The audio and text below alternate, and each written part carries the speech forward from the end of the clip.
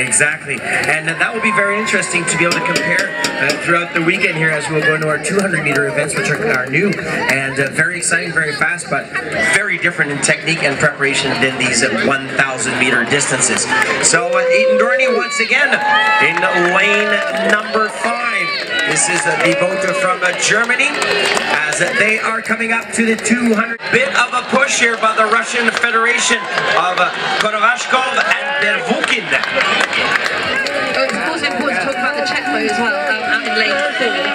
They actually won the World Cup in Germany. They didn't have quite such a great performance at the European Championship, so kind of inconsistent so far this year.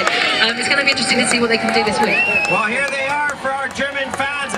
Kashmir and also Kuchela. They are going for that so important VIP pass to the finals later this week, and they are doing this with a dominating effect on the